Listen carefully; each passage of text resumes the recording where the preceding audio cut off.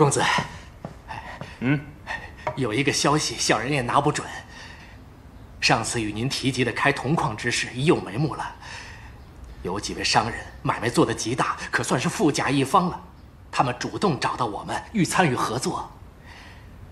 若这笔买卖做成，我们便能大赚一笔，可供养诸多州郡的兵马了。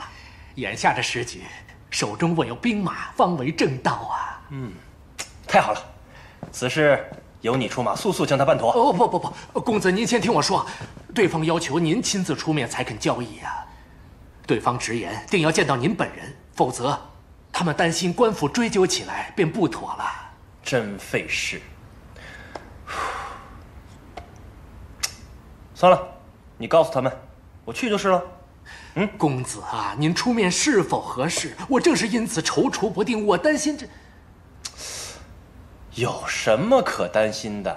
谁还敢把我怎么样啊？公子，大冢宰如今不在，我们这一切……赵先生，你此话何意呀？你是不是觉得父亲不在了，便无人买我的账了？公子，我去，速去将他办妥。是，是。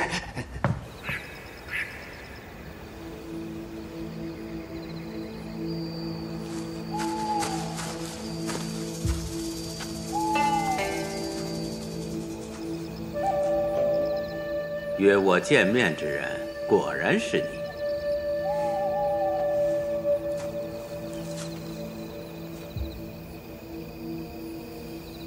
你是从何时开始怀疑我的？请来方球大师耗费功力为我解除蛊毒之时，我就察觉到你绝非普通人，恐怕是来者不善吧。所以你便假意相信我，对我委以重任，也是你故意为之。只是，你如此行事究竟用意为何？像我等这种做不法买卖之人，心中自是清楚，迟早有一日会被人抓住把柄，只是未料到来得这么快。那你为何不揭穿我，甚至可以杀了我？我只是民间商人，听令求财而已。这不法买卖，若无官方掌权者撑腰，是无法持续下去的。而赶来调查之人，必定来头更大。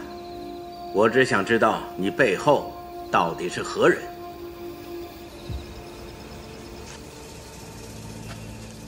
他便是你所能想到的大周最高权位之人——天王。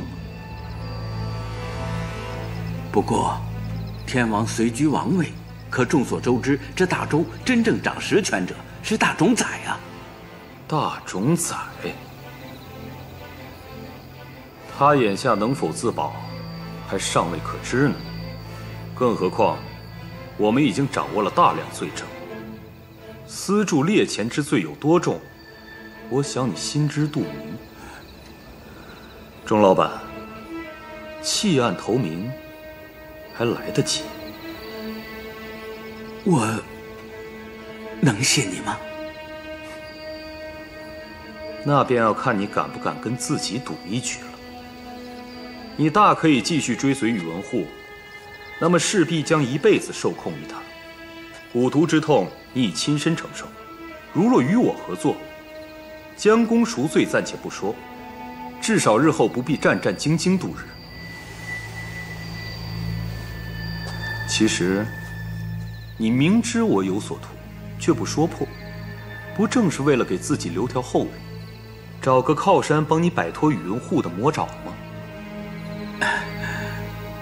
你我合作，各取所需，岂不妙哉？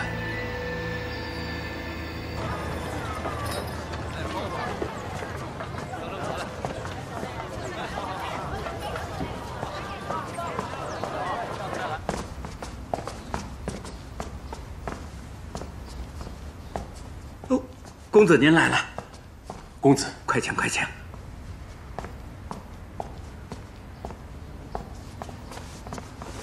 公子，这位便是我上次跟您提起的张老板，做的可都是大买卖，经常往来各国通商，这财力啊可是雄厚的很。钟老板过奖了，不过呀，是一些小打小闹的买卖，一切还得仰仗公子多多关照才是。哼，你倒是会说话。便是你非要见我本人，恕在下无礼。只是这一次，我押上了全部身家。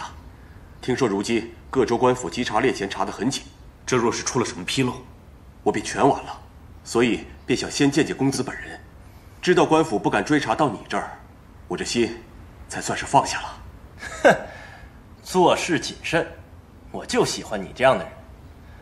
日后少不了与你多多来往。多谢公子。啊，这杯酒，公子，我敬你，我先干为敬。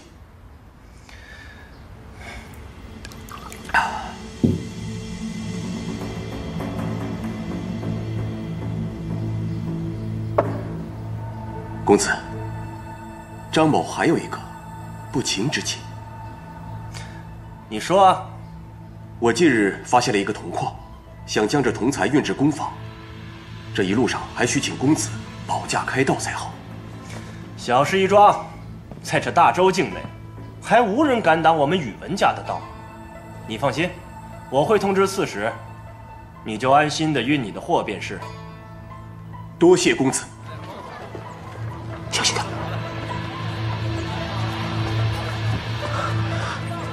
钟大夫，宇文会一行人马上就要去教育了。好，哼，今日就抓他个现行。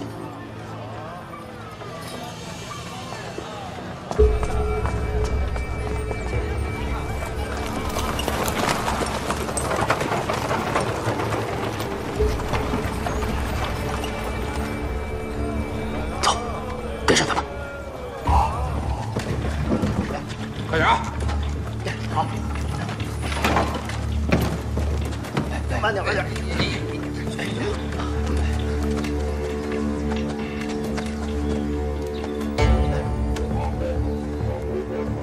张老板，请。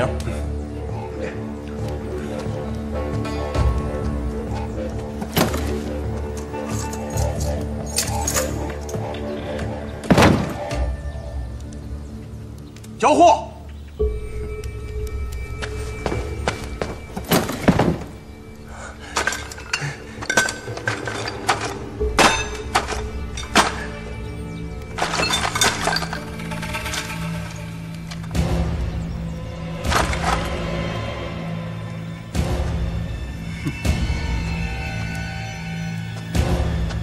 耍我！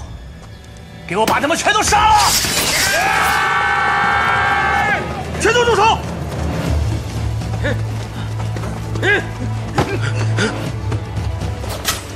都不许动！胆敢违抗者，杀无赦！你，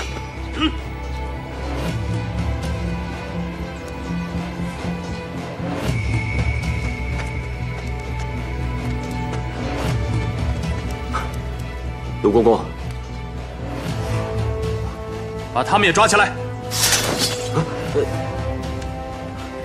卢公公，您这是何意？我是为了调查宇文会的罪证而来，我不是同谋。你们司金属，上下皆为宇文会收买，知情不报。你又在此出现，让我如何信你？陆公公，回长安再说吧。全都给我带走！是。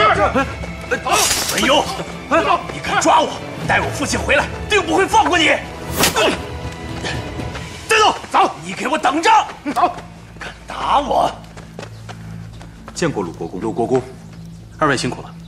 各地的贪官已在押回长安的路上了。这次抓捕的贪官中，大多为宇文护的党羽。处置了这些贪官和宇文会，加之其又打了败仗，这一次宇文护怕是逃不掉了。但愿如此吧。大哥，可是在担心什么？宇文护狡诈成性，这一次真的能将他一举拿下吗？这次谁也救不了他了。魏国公蒙冤一案，天王一直隐忍不发，便是在等待这一天。如今宇文护即将被扳倒，魏国公的冤案也终于可以大白于天下了。大哥，你也可趁此时重返长安了。此时我还不能回长安。为何？灭族之仇，永生不忘。只有宇文护死，才能告慰我独孤家无辜枉死的冤魂。如今，一切尚未成定局，我贸然回去，恐怕不妥。大哥，你总得回去看看伽罗吧，他一直很挂念你。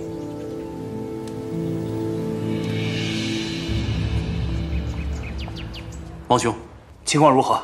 此次秘密抓捕各地贪腐官员以及宇文护的同党，均已押回长安，收押审讯，等候王兄发落。太好了，终于等到了这一天。但是我们还需小心，宇文护仍手握重兵，稍有不慎，恐怕会掀起一场腥风血雨。王兄，宇文护最在乎的便是宇文慧，如今宇文慧已沦为阶下囚，是生是死，全由王兄定夺。你的意思是，用他要挟宇文护？是。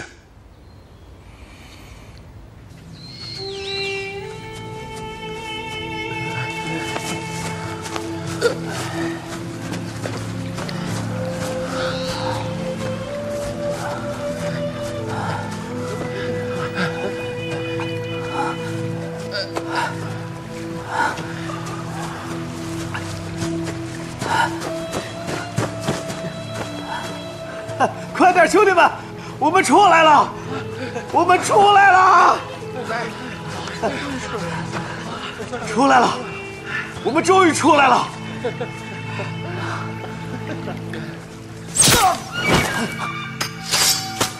来者何人？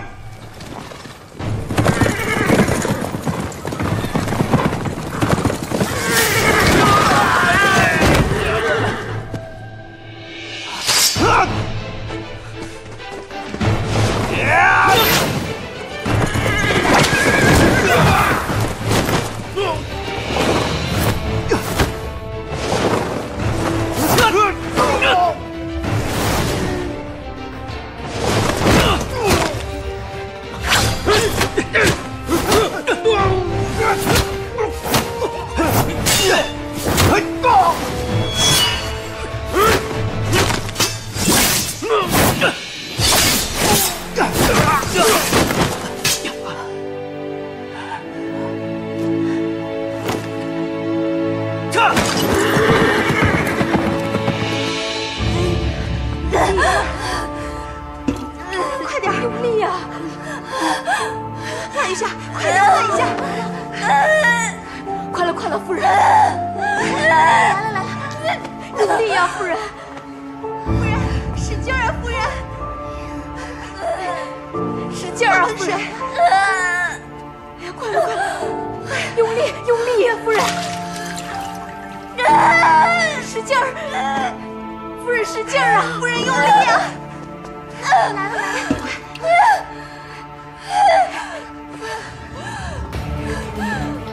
快点，使劲儿，夫人！谢了，谢了！大夫人虽有难产之象，赶紧禀报郎主，早做定夺。定夺什么？万一生产不顺，是保大还是保小啊？夫人，用力呀！夫人！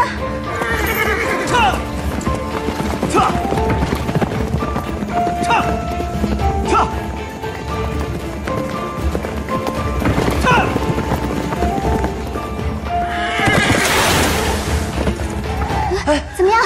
怎么样了？稳婆说夫人有难产之象，万一有什么不测，问保大还是保小？什么保大保小？当然是大小都保了。当然是帮我大嫂了。问题是如今大哥生死未卜，万一孩子再有个什么三长两短，可怎么办？到底怎么办呢？四公子、二位夫人，你们拿个主意啊！快点，快点！不好了，大夫人晕过去了。什么？这，我去找父亲。哎，怎么办啊？哎呀，别乱，别乱！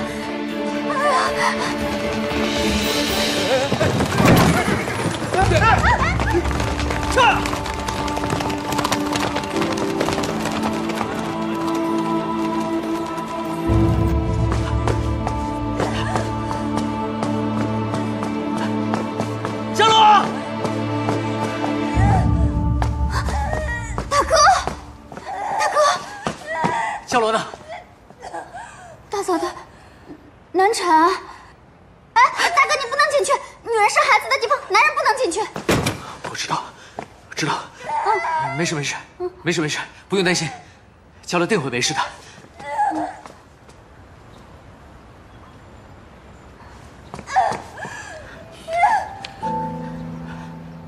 伽罗，伽罗，我是大郎啊！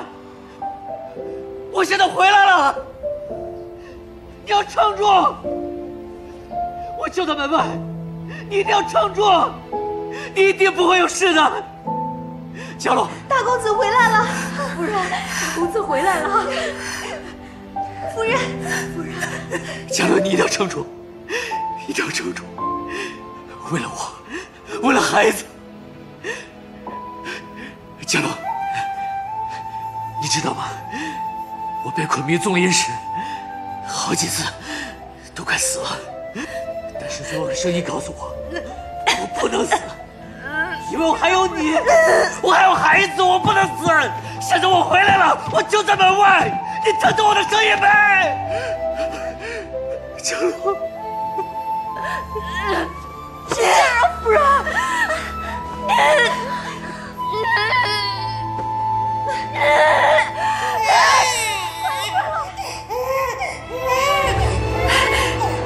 生了，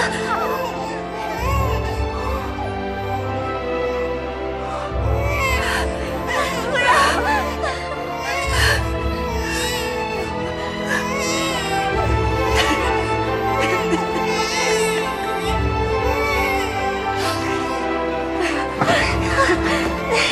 恭喜恭喜，母女平安。大公子是为千金。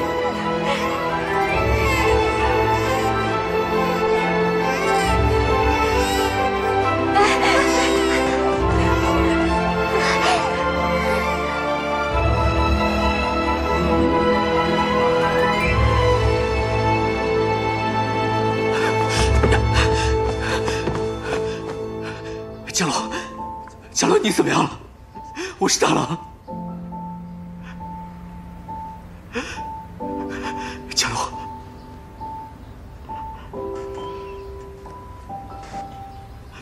大郎，你回来了。我答应过你的，要照顾你一生一世，我不会死。我以为我在做梦。你没做梦，真的好痛。我知道，伽罗，你辛苦了，你辛苦了，伽罗。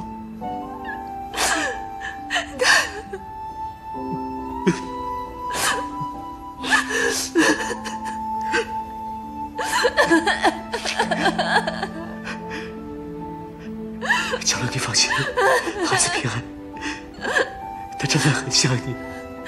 孩子在哪儿？我想看看他，我想看看他。好，好。温婆，把孩子抱进来。哎。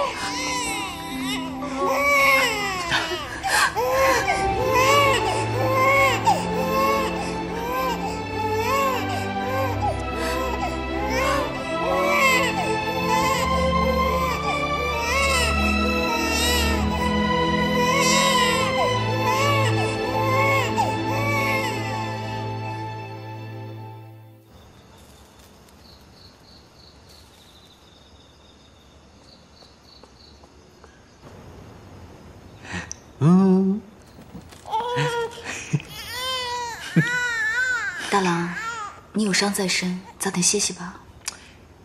你看他多可爱啊，笑起来就像你一样。孩子这么小，能看出什么呀？我只愿他此生平平淡淡，不要像我。哎，也许我们这一生无法保证给他富足的生活，但我们能保证给予他全部的爱。我们爱他，悉心抚养他，这种爱会陪伴他一生一世。这次你能平安归来，我已经心满意足了。我答应过你，一定会活着回来。我这不是做到了吗？你走了之后，我常常梦见你。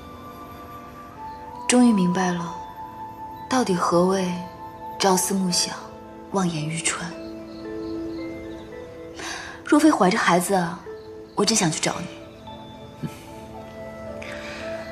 嘉乐，你知道吗？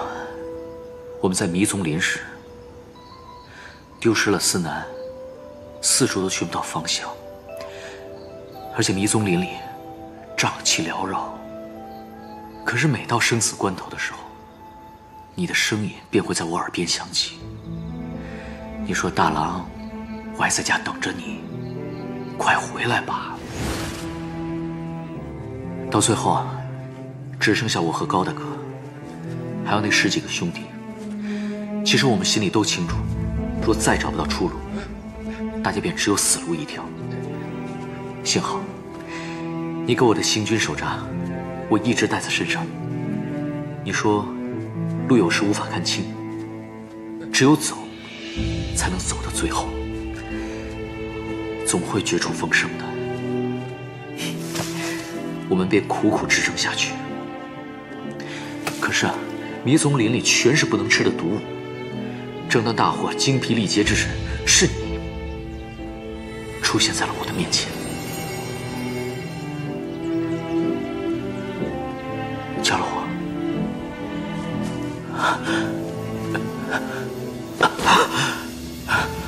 嘉罗，真的是你？你可知道，我现在又饿又累。大郎，振作起来，弟兄们需要你。我和孩子在家中等着你。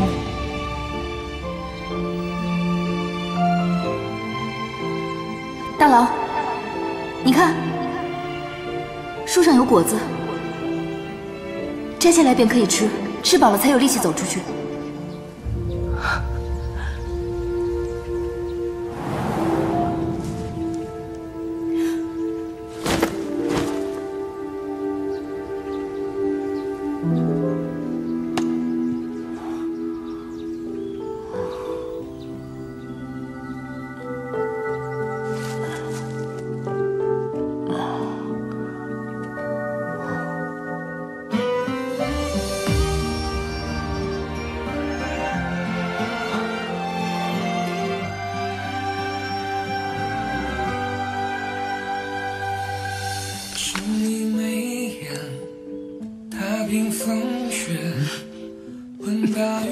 嘉罗，是你让我在绝望之际看到了一线生机，让我找到了果子，得以果腹。我相信这一切都是上苍的安排。就这样，我们又坚持了几日，直到有一日，是水。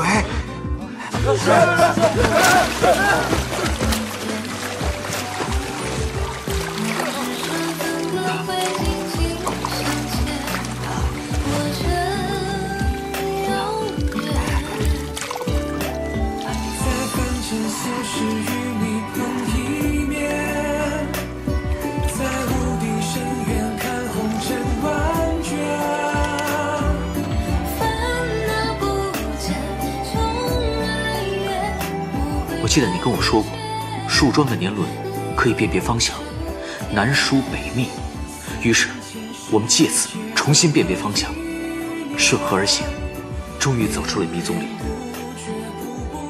我们可以出去了吗？是。兄弟们，快来，我们找到方向了！快来！来，顺着河往那边走。啊，来。嘉龙，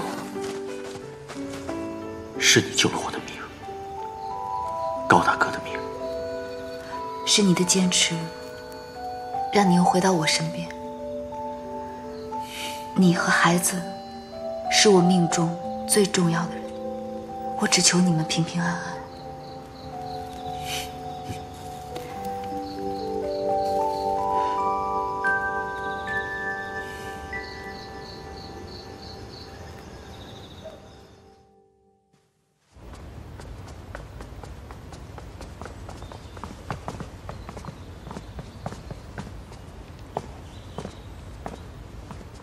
启禀天王，杨将军大冢宰到了。拜见天王。平身。大冢宰，起来吧。臣有罪，臣不能起。大冢宰自认有罪，何罪之有啊？臣打了败仗，有负太祖与天王的厚望。是啊，此次我军确实是伤亡惨重啊。胜败乃兵家常事，即便是杨将军这样百战沙场之人，也免不了偶有败绩。臣恳请天王再给臣一次机会，容臣戴罪立功，臣定当全力弥补。此次伐齐，我大周精锐死伤无数，皆是因大冢宰决策失误所致。若朕对大冢宰的过错无半点惩戒，那么日后大家便会以为，即使打了败仗也无所谓。不以规矩，难成方圆，赏罚分明，才能令行禁止。这是大冢宰主持朝政时教朕的道理。此番出征，想必大冢宰也累了，不如就此交出兵符，回家休养。以后便无需再插手军中之事了。天王这是何意？臣不过是打了一次败仗，便要剥夺臣的兵权？别忘了，这大周的江山是我替你们兄弟夺来的。岂只是打了败仗这么简单？大冢宰做了些什么？难道都忘记了？天王此话怎讲？臣不明白。朕自会让你明白。那便请大冢宰与朕一同去见见你的故人吧。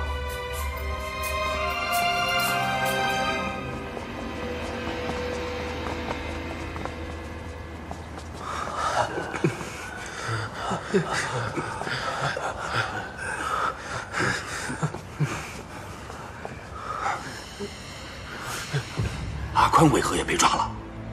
这个混账到底做了什么？尉迟兄，莫急，令郎应该是无辜的，先看看吧。天王驾到！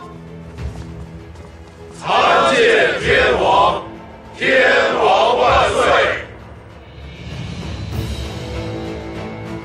众卿平身。谢天王。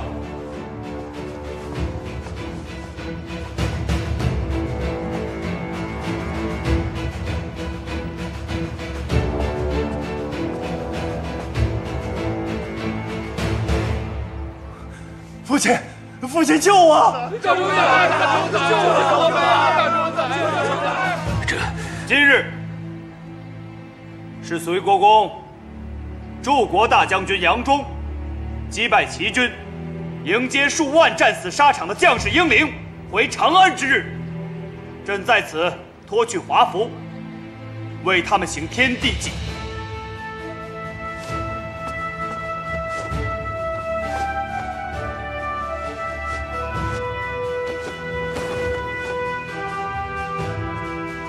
他们是为我大周国土锱铢不施而战，是为大周百姓安居乐业而战。虽死犹生，失去这些为国长城，是我大周切肤挫骨之痛，更是百姓失去亲人之伤。朕与百姓感同身受，同哀同恨，恨那些在将士们舍生忘死为国捐躯之时，大肆贪赃枉法、以权谋私的贪官酷吏，是他们将本该插向敌人的利刃，狠狠插入我大周的心脏，将国库的钱、百姓的钱，统统收入自己囊中。大风有岁，贪人败类，国法不许，天理难容。传朕旨意，私铸列钱、贪污腐败之罪魁祸首，皆抄家斩首；其余贪腐渎职官员，一律革职，入狱10年，永不录用。参与猎钱铸造、交易的商贾从犯，皆没收家产，入狱5年，永不得在我大周经商。天王饶命！天王饶命！饶命！天王饶命！天王饶命！来人，在，拖出去。是。慢着。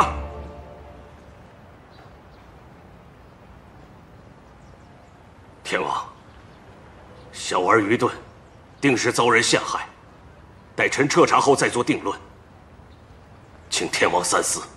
此案清清楚楚，证据确凿。朕今日公之于众，是按律判处，难道是儿戏吗？这也是当日大冢宰端魏国公一案时教朕的说辞，朕记得明明白白，如今原话奉还。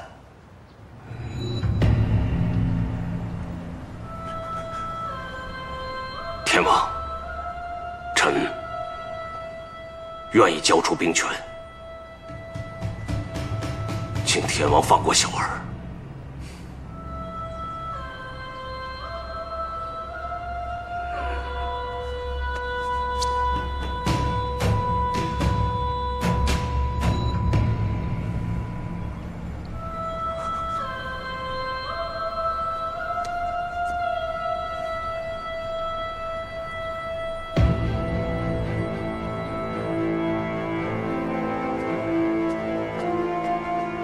大冢宰，你终于想通了。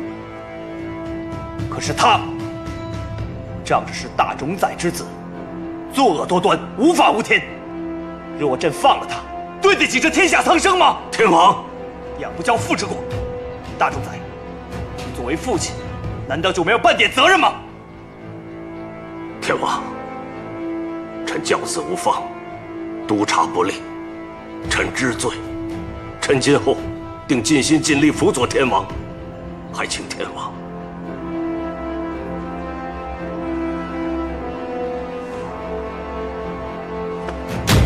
饶小儿一命。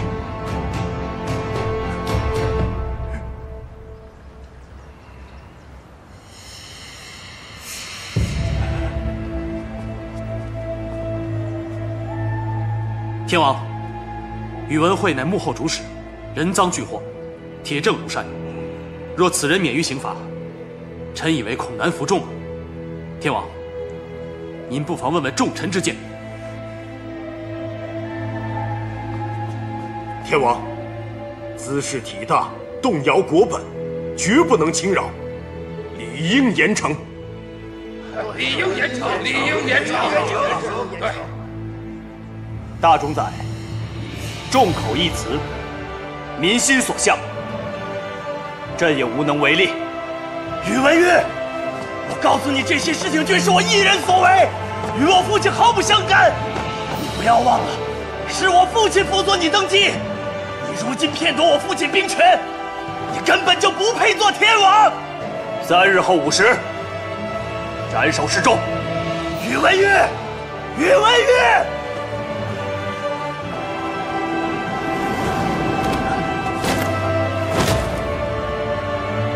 父亲，父亲，父亲！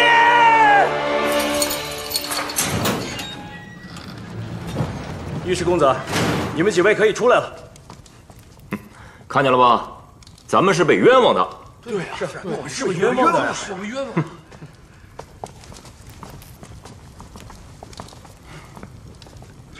还愣着干嘛？还不快谢谢二位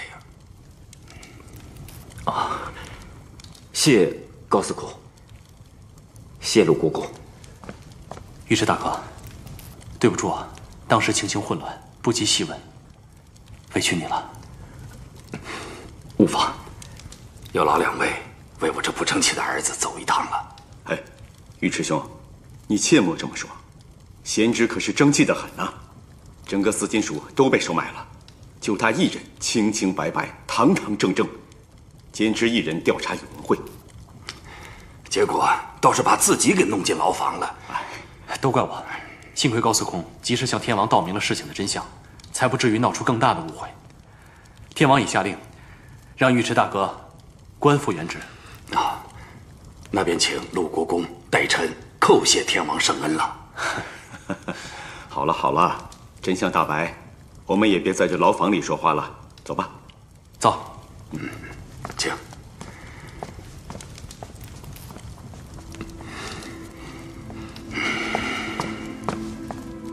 不中用的东西，被宇文慧诬陷便也算了，办案查不到证据，反而把自己也给搭进去了，简直是奇闻，窝囊透顶。这事儿若传出去，别人如何看你？连我这张老脸都让你给丢尽了。还有，找了道，为何去找高司空？怎么不先来问问我？我这个父亲算什么？你可有一星半点把我放在眼里？我就是害怕父亲生气。父亲，从小到大，你听过我说话吗？你总是不停解释便下定论，我无话可说。什么？自己没用，都来怪我！父亲，请息怒。阿宽向高司空求助，也不无好处啊。父亲，你想，阿宽被冤枉，正因为高司空是外人，他所说的话，天王才信了。若是换做父亲去说，即便天王不疑有假，也难以堵住不明真相之人的悠悠众口啊。从前上战场打仗，叫胆子小；如今当差，又闹出这么丢脸之事，我怎么生出你这么一个不争气的儿子？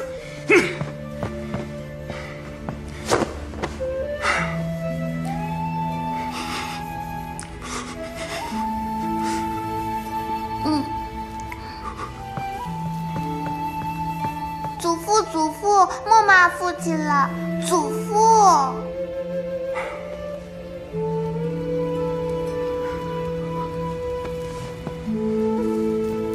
已是做父亲的人了，以后长点出息吧。阿宽，丽华。喜欢这个名字吗？家老杨兄，鲁国公来了。哦，不哭。天王判宇文慧死罪，还将所抓之党羽一并判处了。父亲回来时已告诉我们了。是啊，这回连兵权都夺了，真是大快人心。哦，你们已经知道了，这真是一个大好的开端，日后天王便可顺利重掌朝政大权了。但宇文护这些年权倾朝野，宫内外爪牙颇多，一时间只怕难以肃清。天王掌权之路任重而道远，万不可掉以轻心。不过此番处死宇文慧，也总算是给宇文护重重一击了。为防万一，我已在天牢布下重防，行刑当日，我亦会派安卫军加强戒备。放心吧，这次宇文慧插翅也难逃了。鲁国公深谋远虑，防患于未然，在下真是佩服。不知行刑当日，我可否同去？一来是有个照应，二来那宇文护曾派人暗杀我，还害死了我同胞兄弟，我真的很想亲眼见到宇文慧的下场。大郎，可你的伤还未痊愈。放心，我没事。好，那当日你可藏身在安卫军中，以作掩护啊。多谢鲁国公。大冢宰，小人有负您所托，未照顾好公子，请大冢宰降罪。宇文玉，我低估了他，竟敢将我玩弄于股掌之上，此仇且留着慢慢算。眼下救慧儿要紧，我绝不能坐以待毙，让他夺去我儿性命。